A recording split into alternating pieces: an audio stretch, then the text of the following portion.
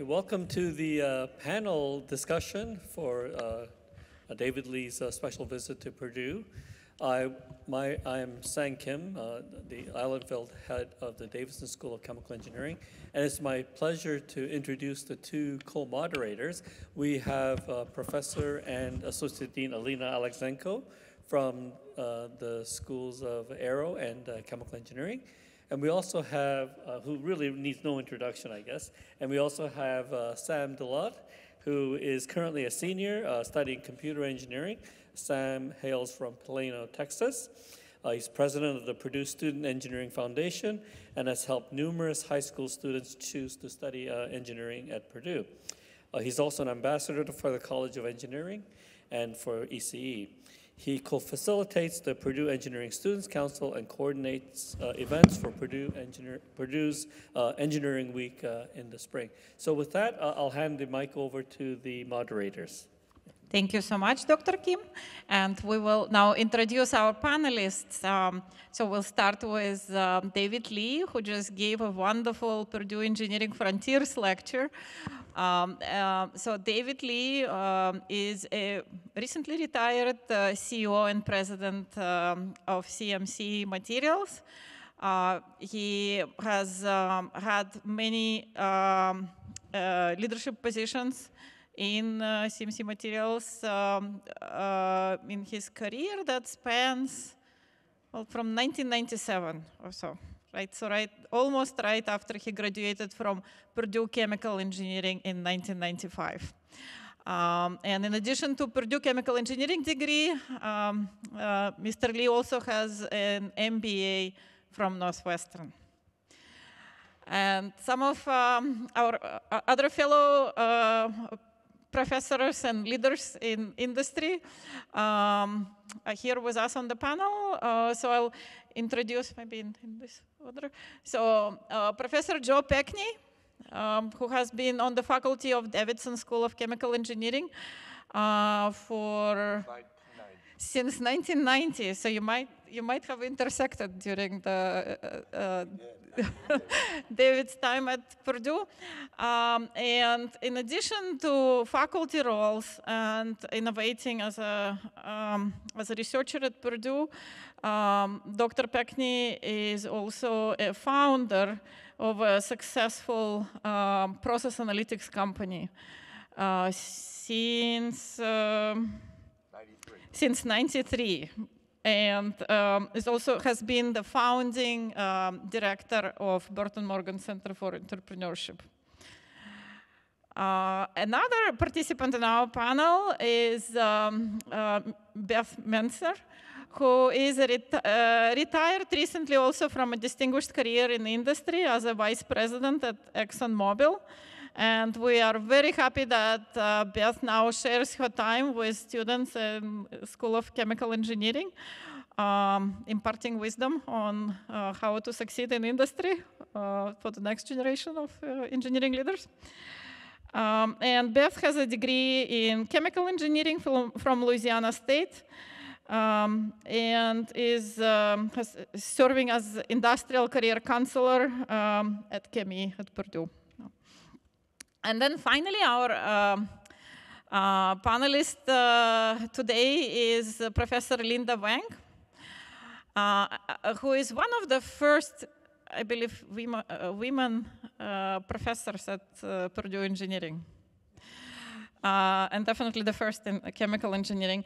Professor Wang has a PhD in chemical engineering from University of Minnesota. She's internationally known for her research in chromatography and has led many innovations, including some that you're hearing in the news from time to time on some of the material innovations for some critical materials, including for batteries. So welcome to our panelists, and we'll start with some questions. Sam? Yeah, thanks, Alina. Let's go ahead and get started with just talking about some leadership topics as a whole. So how would you all define leadership? And feel free to walk us through an example of a time where maybe you were in a leadership role and you sort of had to go against conflict and what that looked like. Joe, if you want to start us off. Sure.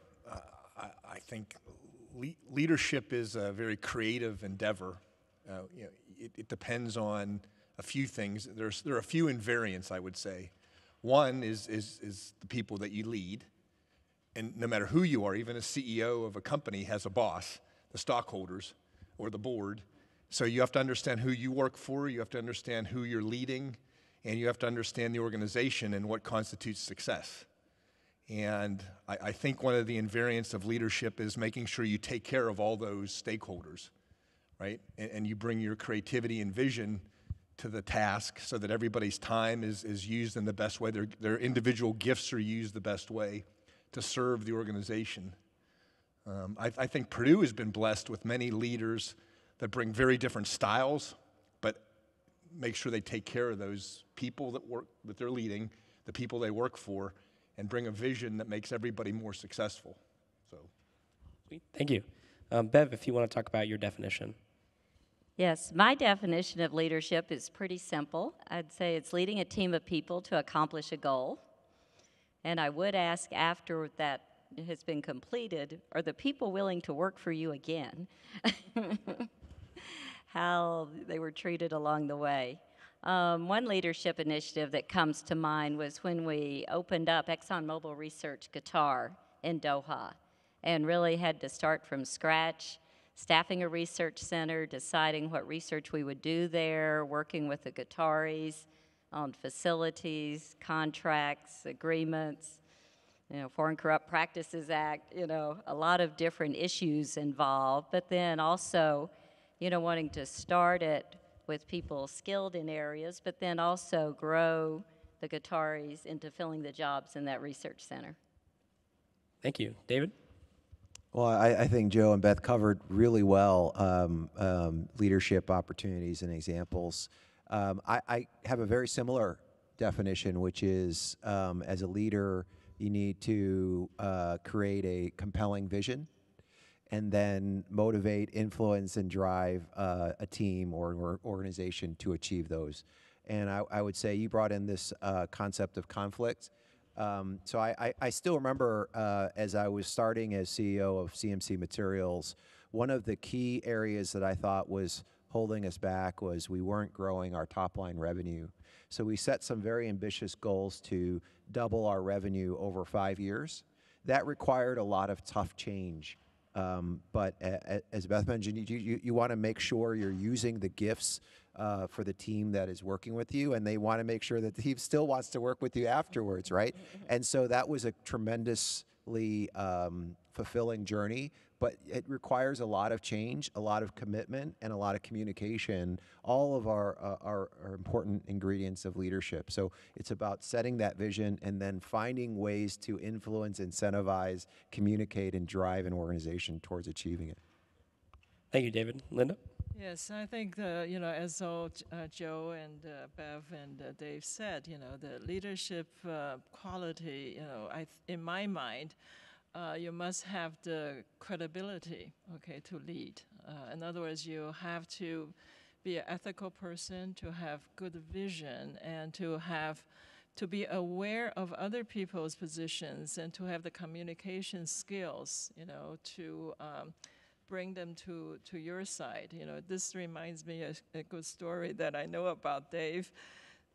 I remember the discussion when Dave was moved into the Purdue dorm the first day. He met his roommate. The roommate's first comment to Dave was, "Just remember, I'm your roommate, not your friend." So they argue for weeks, and guess what? After a few weeks, they became the best buddies. So this shows that Dave has the leadership quality, which is aware of other people's positions, and to have the communication skills to convert your enemies into your best friend. And the evidence of the best friend was when he became the CEO of Cabot Microelectronics. The day he got the appointment, he called his roommate and share a bottle of champagne. I thought that was a very, very lovely story. So I think, you're seeing an example of leaders here. First of all, he gave excellent talk, better than I can deliver, and so clear and so convincing. And I love the story that he used in chemical engineering. We call dimensionless groups, benchmarks, to use the football field as the planar surface of the semiconductors, and the defect has, the defect has to be, less than certain millimeters of grass on the football field. I thought that was a wonderful example. Thank you, Dave, for giving such a wonderful talk. So I think communication skills, to have the integrity, have the leadership, the ethical standards, to have the credibility to lead a people to accomplish a goal, and that's really the quality. But I think is in his character. You have to be a good person to inspire trust, to have the good communication skills, to convince other people to your vision and your goals, and to lead the group, the whole group of people to accomplish some wonderful things, and that's a sign of good leaders. So I'm so glad to have him here to show what a leader is. So I'm just very, very proud of Dave. Yeah. Thanks, Professor Linda. And I had great teachers along the way, including Professor Wang. So thank you for those kind words. Oh, you're much better. You're much better than the professors. So our next question, we'll start with Joe on this side. What attributes of future leaders do you look for when recruiting people? Okay, so the question is, especially like what attributes of future leaders do you look for when recruiting for especially entry-level positions? So leadership traits. Yeah. What do we look for in leadership traits? Okay.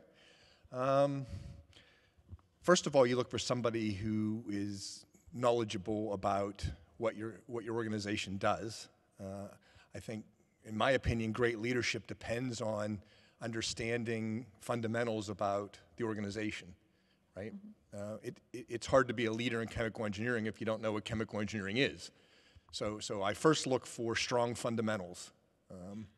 Then you look for, getting back to people, will someone be humble and a servant leader? Not that they're a shrinking violet, not that they won't have conflict if they need it, but at root, are they a servant leader? Because people will follow servant leaders, right? People will follow humility if there's competence behind it, right? And then I think it's very important to apply the golden rule, and so I look for leaders that will apply the golden rule. If they're leading, they'll imagine that they're following, and they'll treat people the way they want to be treated. When you do that, you tend to get 110, 120% out of people because they believe that you have their back. So I look for people that servant leaders, humble, apply the golden rule, and competence and hard work, which our speaker today models in spades. Thank you. Bev? Excellent answer. Great attributes. I think I'm going to kind of build on what Joe said and answer it a different way, coming from the perspective of a recruiter. There are so many leadership opportunities on campus. All a recruiter has to do is look for a successful leader. And they'll tell you what they accomplished, they'll tell you how they did it, how they got along with their team, what goals they delivered. And so I just look for demonstrated leadership. So from our side, I'm going to agree with our two previous panelists quite a bit. We actually did quite a bit of work on this at our company to see what were some of the common traits of successful executives entering our company. And the two traits that were most consistent and correlated with success were, one, being humble. So back to Joe, your comment about are people willing to learn from others, open to learning and admit their mistakes. The other is something called being hungry. So are you at the point of your career where you're really eager to contribute to a team, hungry to contribute overall to the organizational goals, and just hungry in general to learn more. So being humble and hungry turned out to be the number 1, number 2 traits of successful leaders entering and thriving in our company. Wow, I don't have much to add. I think a good leader must have, the character, the integrity, and which can inspire trust. In addition to that, I think that, there have to be the 3 Ps. That means being prepared, be professional, and passionate about things. Yeah, that's what I thought. Most of the leaders have those kind of characters. So 2H and 3 Ps. So We can make a formula. we can make a chemical out of it. I just want to pick up on one of Linda's comments, if I might. The presentable aspect, I think, being able to communicate and present yourself. I coach a lot of Asian American leaders, and the question I get asked is, well, why do I have to work on my presentation skills?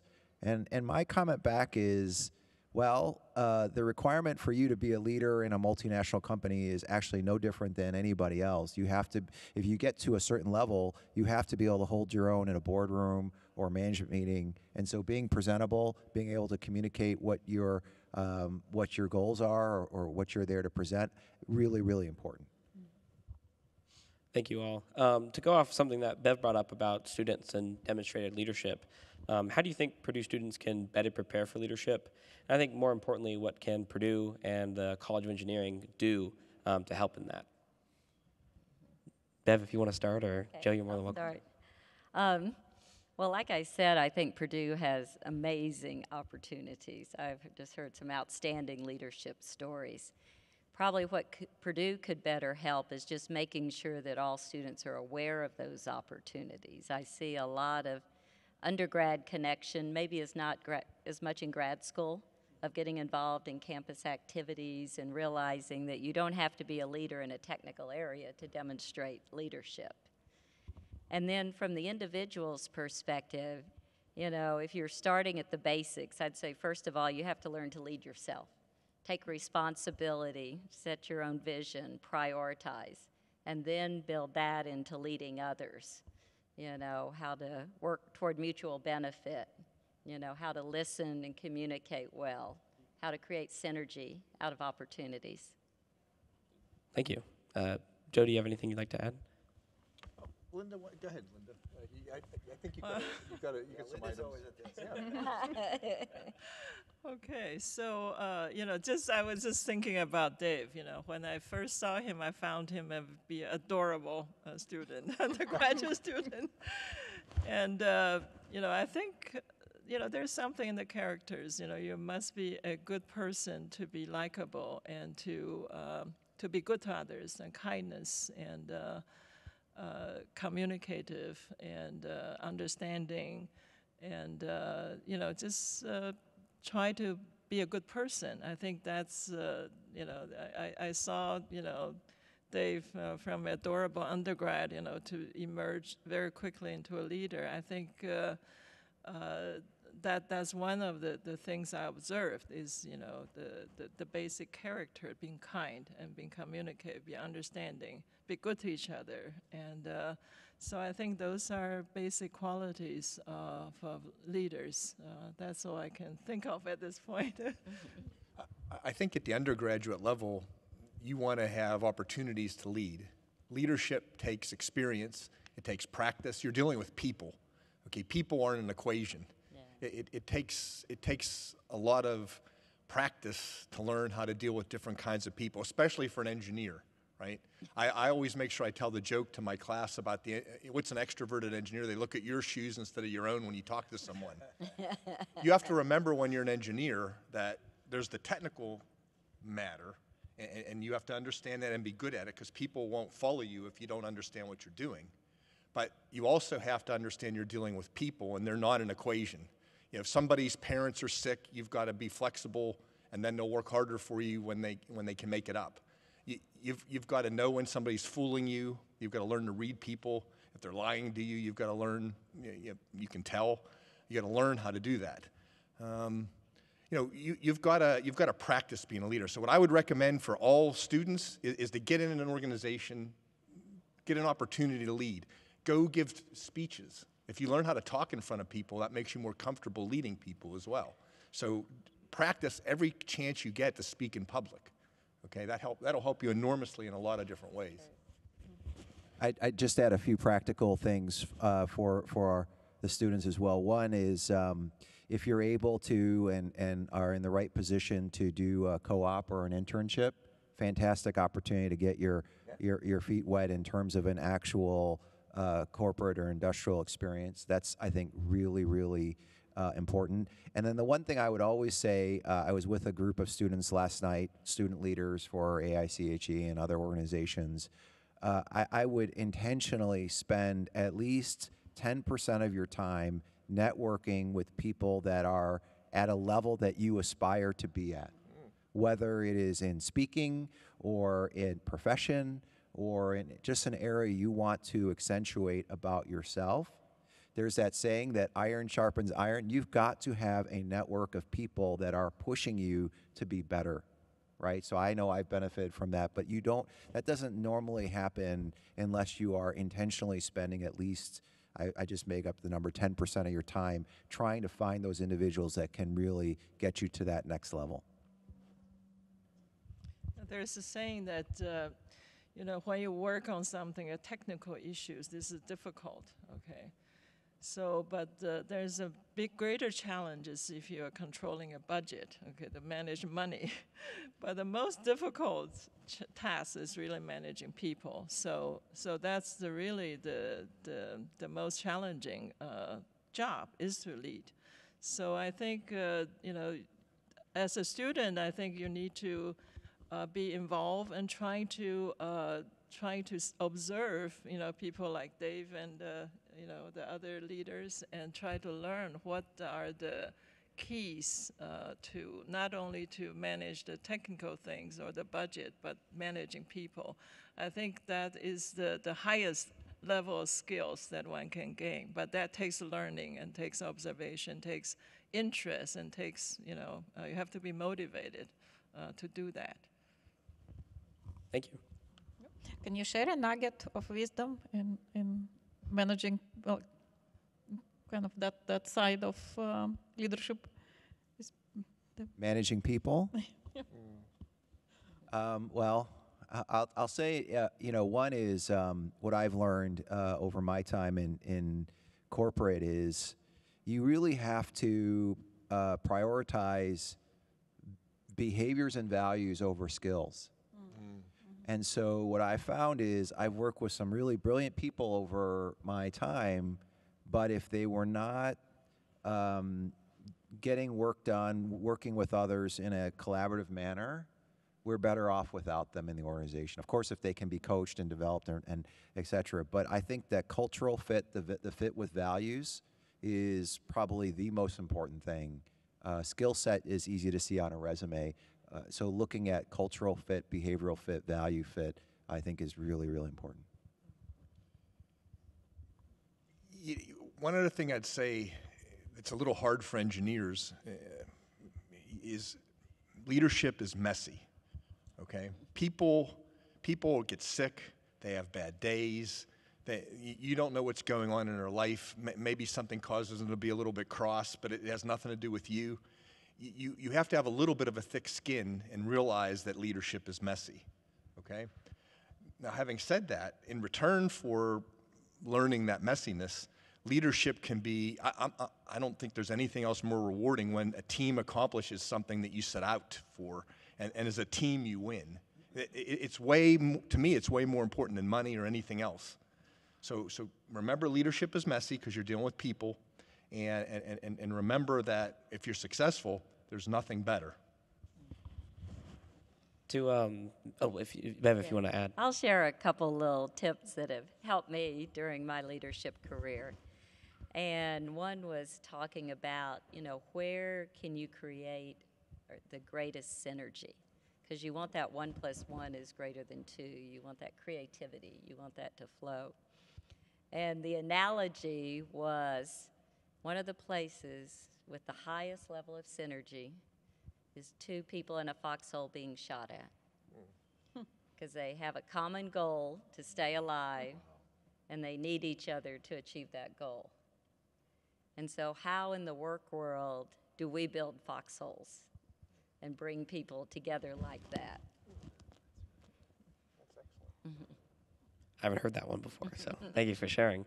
To go off of what Joe said, talking about being successful in a team environment, talk about a time where you've experienced failure and kind of what you learned from that. I'll go first. I've got a lot of failures I could talk about.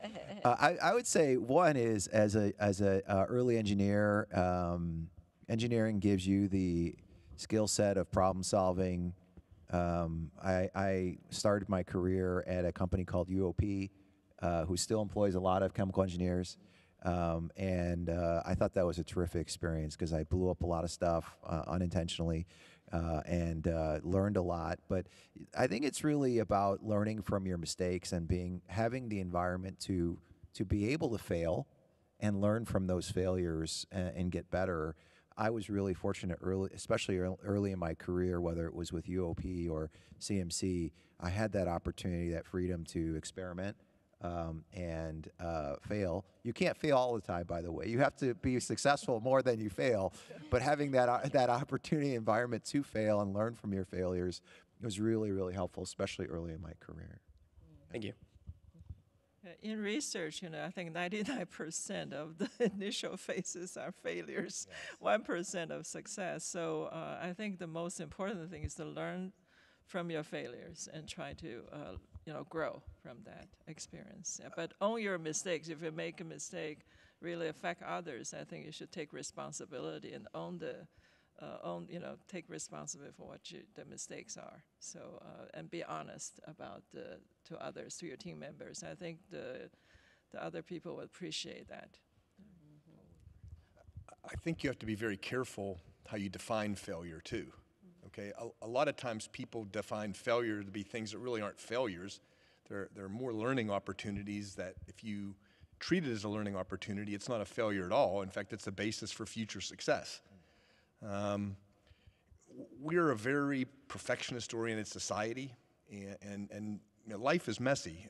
As long as we have the chemical engineers out there will know there's entropy, okay, and you have to expend work to overcome entropy, okay, and so don't overly generalize what failure is, okay. Real failures are things like if you die or somebody dies, okay. If you have a bad day and somebody was mean to you, that's not the basis of a failure, okay. So just there are real failures in life. You can really fail, right? A company can go bankrupt. Something that's really important to you, you cannot achieve it, okay. But don't make everything a failure, okay. Just because it didn't go the way you wanted it to go. Getting a B in a class, sometimes one of the best classes I ever had, I got a B in, right? And I learned a lot in that class, even though I didn't get an A. I didn't have too many Bs, though. Don't anybody think I did. Well, Joe made me think of an example that fits with what you said. We were trying to develop a new technology to separate carbon dioxide from natural gas as a solid phase. And it was a paradigm change for industry, challenging, expensive. And as we were promoting this project, doing the research, trying to get management support, my immediate boss said, "I will never, ever approve this." And it was like, oh, okay. So we went back to the drawing board. He said, "You can keep working on it a little bit." And we realized, there's improvements technically we need. There are improvements in communications that we need and understanding cost benefits, applicability. And ultimately, from when we started to completion, ExxonMobil spent $500 million on a commercial demonstration plant. And we waited for my boss to retire, and then we took it up through the next guy with the new and improved plan.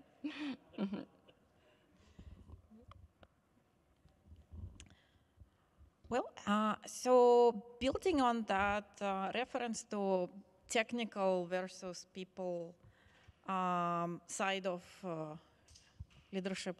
Maybe can you share some specific, what are the specific attributes for good technical leadership in a technology industry? Is there something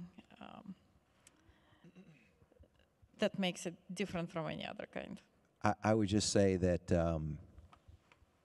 those that are able to manage any team, there's a gift there that is learned and also I think is a really huge attribute.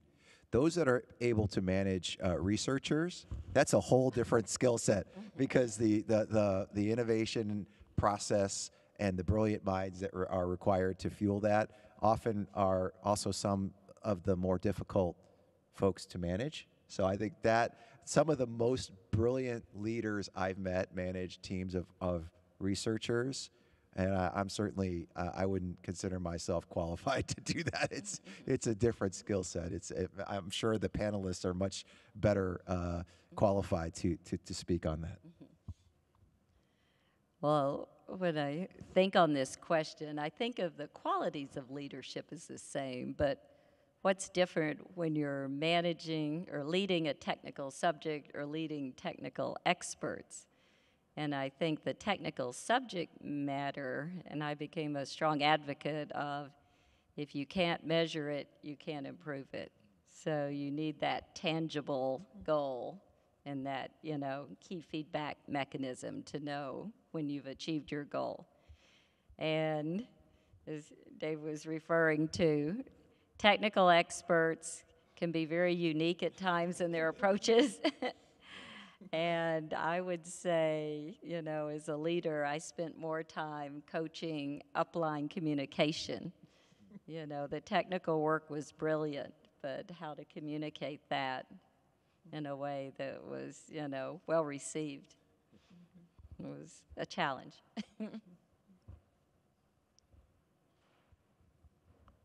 Anything else you want to add, Linda? Well, it depends, what you define as success. I mean, in academia, technical leadership is very different, I think, than in industry. In industry, you have a payroll to meet, you have stockholders to satisfy. So how you manage risk and how you manage success is very different. So you have to know how people keep score, right? And then you can manage risk. I would say if you're dealing with very highly technical subject matter where there's a lot of uncertainty, you want to basically manage risk by doing some things that you can succeed that are simple, and then you swing for the park on some things, so you have to have a portfolio of ambition when you're in a highly uncertain environment. If you're in a company, it's a little bit different. So I think you have to understand the rules of the environment you're operating in to know how to lead well in that environment. Thank you. I wish I brought a pen for this question, but what advice do you have for current students interested in leadership or currently involved in leadership?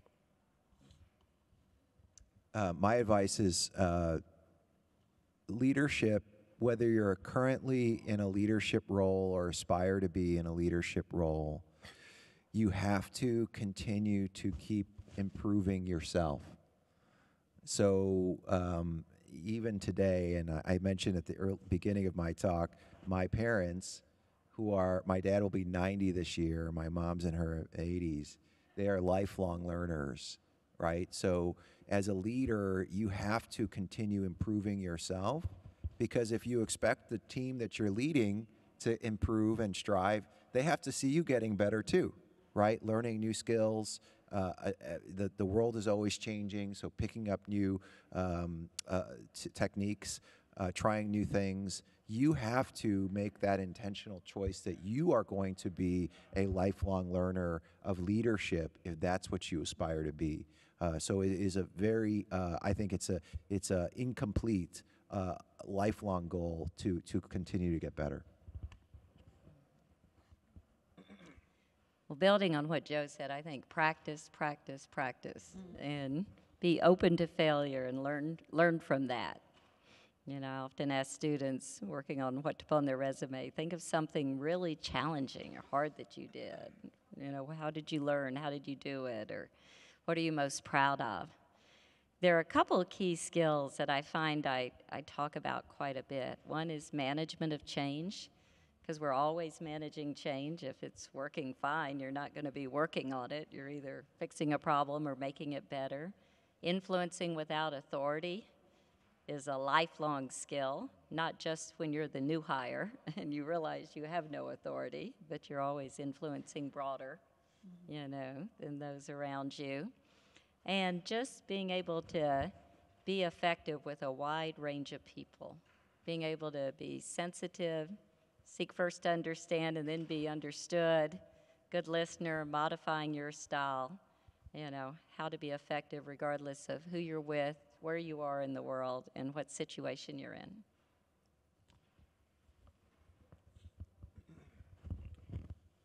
There's one that I always talk about, and anybody who knows me will understand why I always talk about it, but I think a very important part of leadership is never buy into negativity. Even if you're in a losing proposition, if your team's getting beat 60-0, don't give in to negativism, okay? If you have to lead, people like to follow positive. No matter what they say, no matter how they act, people respond to positive leadership, and they respond less to negative leadership, okay? Especially in the cultures that you're likely to operate in, you know, as an engineer. So however you do it, whatever personality you bring to a problem, try to buy into being more positive, especially if you have to lead people. Okay, lead people by positive example. It works. Yeah, well, very well said. I just want to add that if possible, you know, try not to say or do unkind things to other people. I think that's a good golden rule of behavior. So I've observed, you know, I've known Dave's father and parents for over 30 years, and what I observed was that they are always very kind, very calm, never said one unkind word to anybody, and always compassionate and helpful. And I think those are the good traits of being good leaders. Yeah, I admire those people and adore those people. Yeah. Thank you. And we'd like to open for questions from audiences.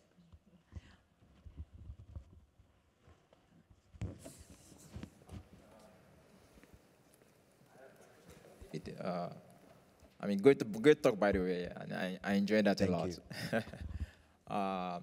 So I think it was one of the first questions you answered about, you were talking about your company, and you said you were able to double revenue in 5 years. So I'm interested in that. For a manufacturing company, how are you, what did you do, okay, to double revenue in 5 years? I mean, what, for a manufacturing company, I'm just curious. What did you do? So we were, as I look back on that journey, we had always been a technical leader in the field of C&P, but we felt that there could be some things holding us back. One thing that we did is we reorganized the company to be more of a GM model for this. I'm sorry, we'll get into a little bit more specifics then, but we used to be very matrix. We went to a GM model because I like that clear accountability for things like revenue growth. So that was very helpful for us.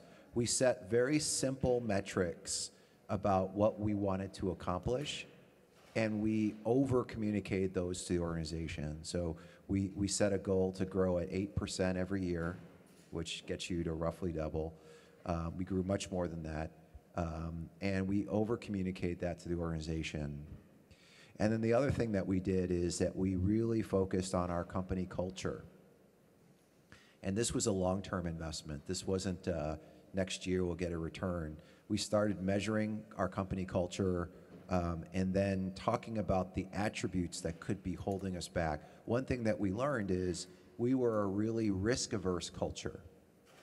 And that's sometimes neither good or bad. If you're a bank, you want a really risk-averse culture, right? But as a technology company, operating in a risk-averse culture might have been holding back some of those R&D or commercial risks that could take us to another level. So we wanted to, as a leadership team, accentuate informed risk-taking as one attribute that might help us drive revenue growth. And in fact, over time, we were able to measure our culture, and culture is a measure of how things are done, regardless of whether I'm here or the management team is there. And we were really encouraged to see that risk-taking was really, really changed over the 5 or 10 years that we were measuring it. And I think that, as I look back, was one of the key things that allowed us to unlock our own talent as a company and grow our top line revenue so significantly. We also caught a great wave in the semiconductor industry, so you have to be lucky as well. But I think those changes that we made also contributed to our success. Wonderful. You talked a lot about the important traits of leadership, golden rule, how to develop as a leader. One thing I'm very interested in, though, is you're continually improving. You touched on that before. And how, as a leader, can you best learn from other leaders? How can you collaborate on a level where you might not be the one in charge, but you're taking direction?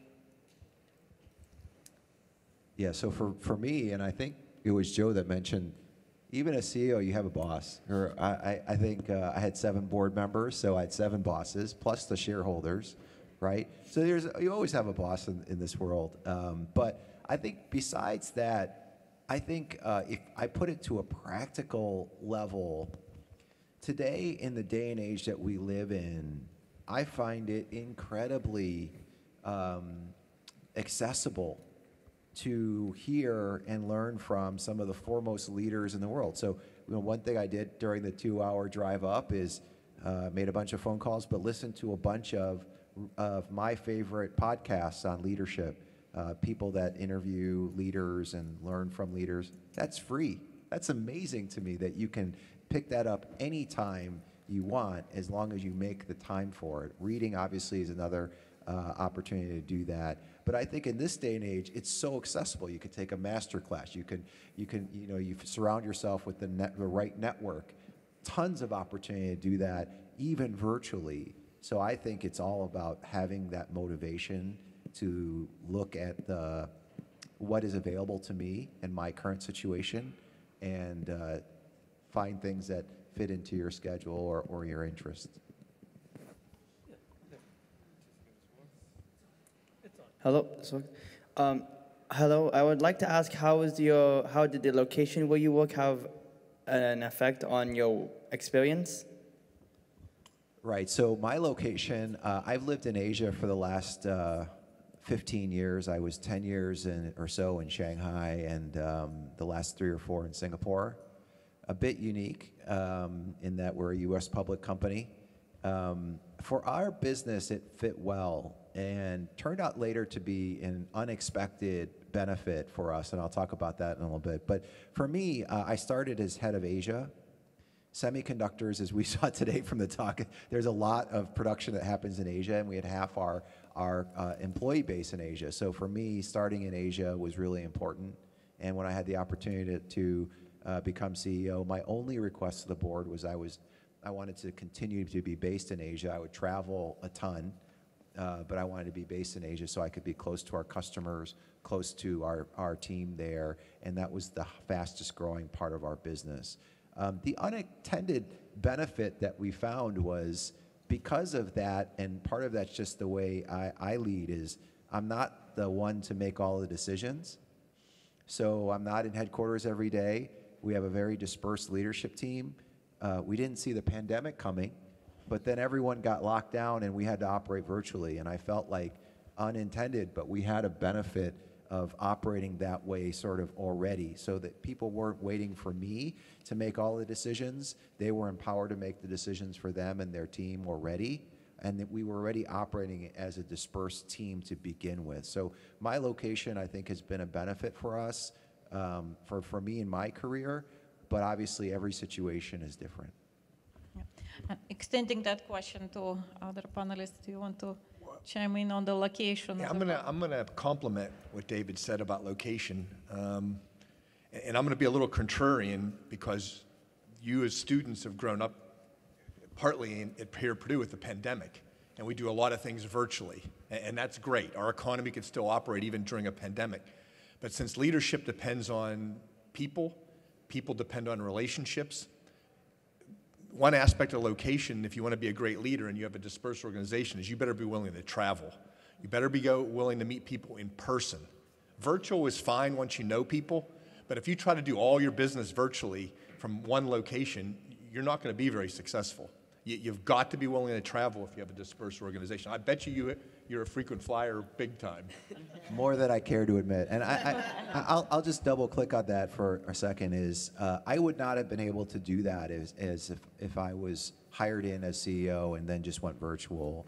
I spent 15 years at headquarters and so I had those relationships, that credibility. So when I moved to Asia, those sort of went along with me. That did, and then along the way, I travel a lot. So I was probably on a plane back to the U.S. every month, much to the dismay of my family. But that was sort of the trade-off of the location. Hi, thanks for the discussion so far. I guess this is kind of an extension to the previous question that was asked about listening to leaders. How do you know, from all of your experiences as leaders, how do you know when it's time to change? How do you know, say, when to take criticism from others, when to change your behaviors, your habits to better yourselves, better your groups? How do you approach that? That's a great question. I'll give it a try here. You know, you should always be a good listener. You know, take criticism sounds a little harsh, and always remembering that everything comes from that individual's perspective, you know, whoever may be giving you feedback. So there is a truth in there based on their perspective, if you kind of think of it that way. And I always say feedback is a gift. You know, remember that, because it's kind of hard to take a lot of times. But then, you know, when to change, I would say if you're thinking about you're in a certain job, when should you change? When you're not learning anymore, when you're just repeating what you've been doing over and over. So just that continual growth and learning, I think, is what brings a lot of magic to our careers.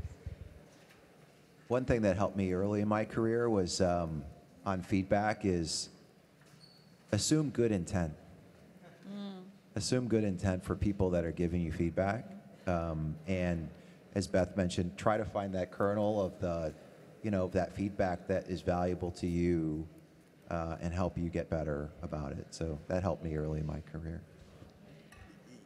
You want to change if you can every day. Okay, the world is moving very quickly. Their industry's driving it. The electronics are driving it. The double E's are driving it. So you have to be willing to change every day. Okay. And you have to make sure that the people around you feel safe telling you the truth.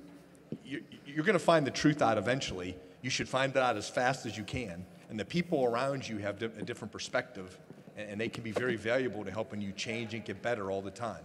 Okay?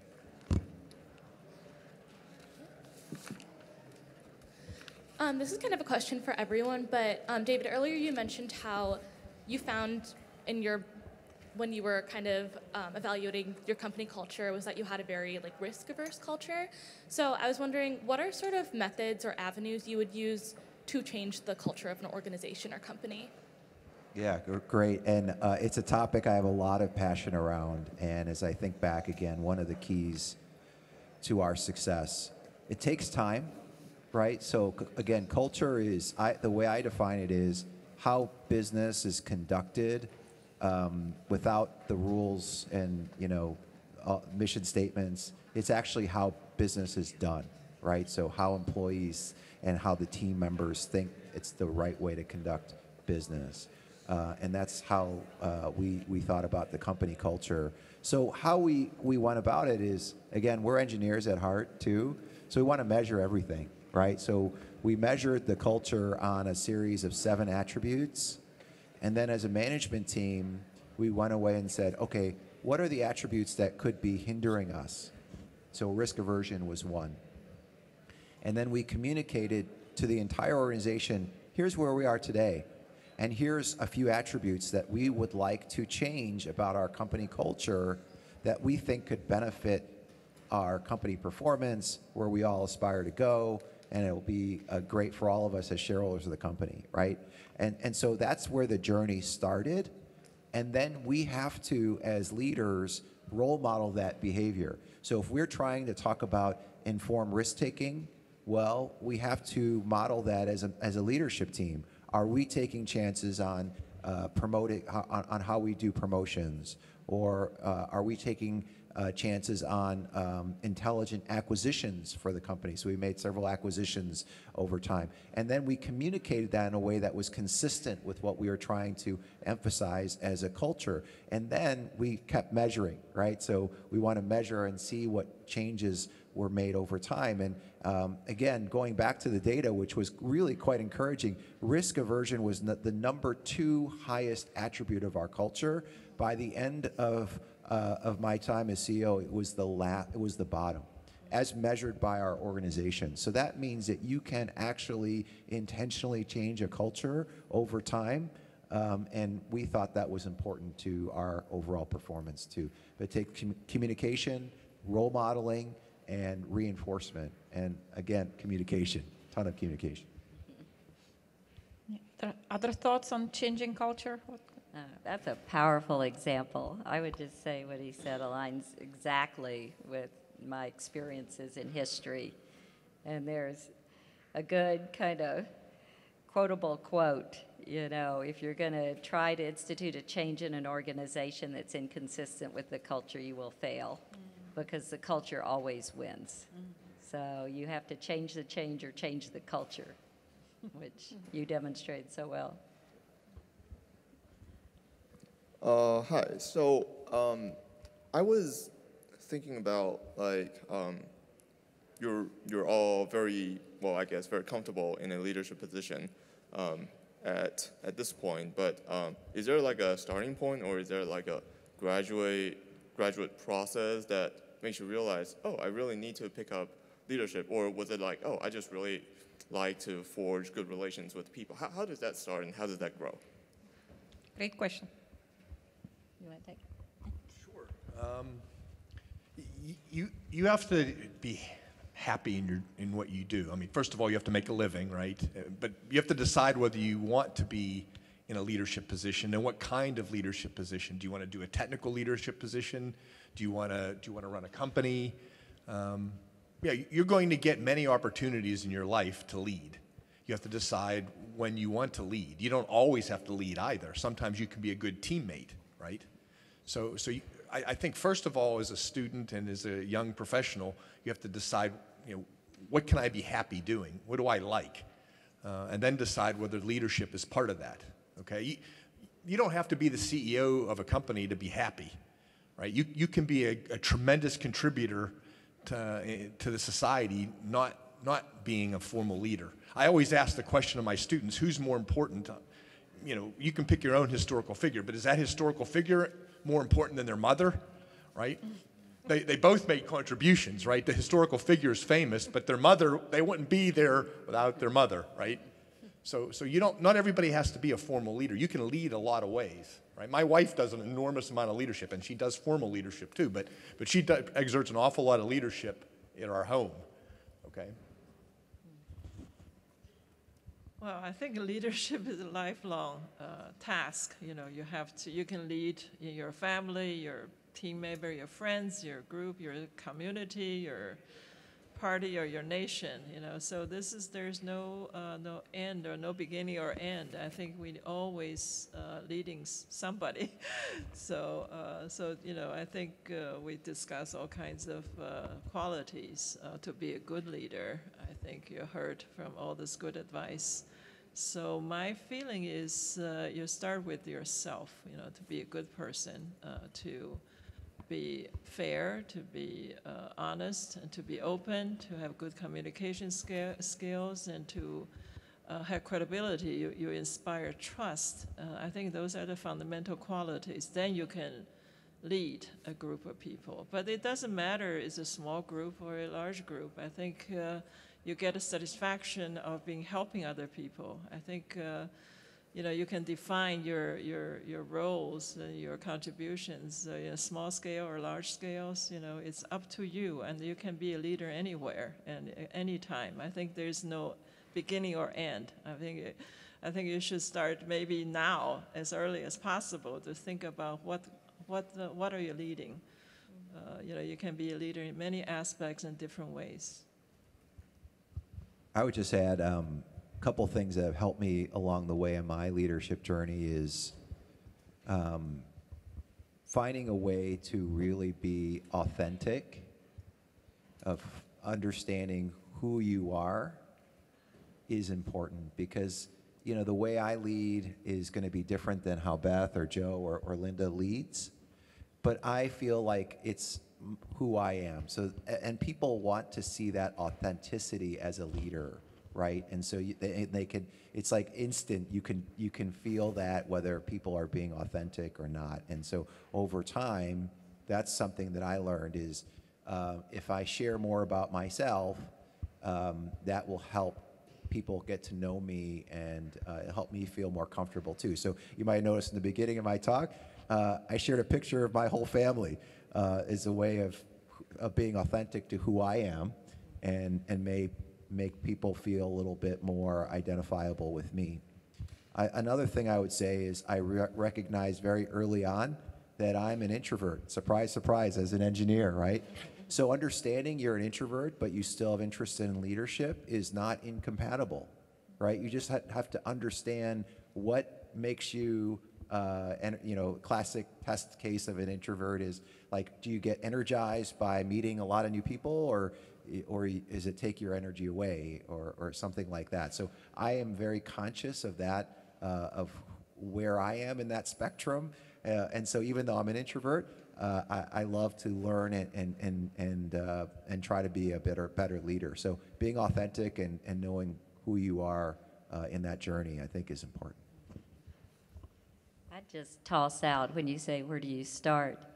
There's a blog I really like called Leadership Freak, and it just comes out every day, a couple hundred words, and hits different topics we've all mentioned up here. And one of my favorite books I read was 7 Habits of Highly Effective People.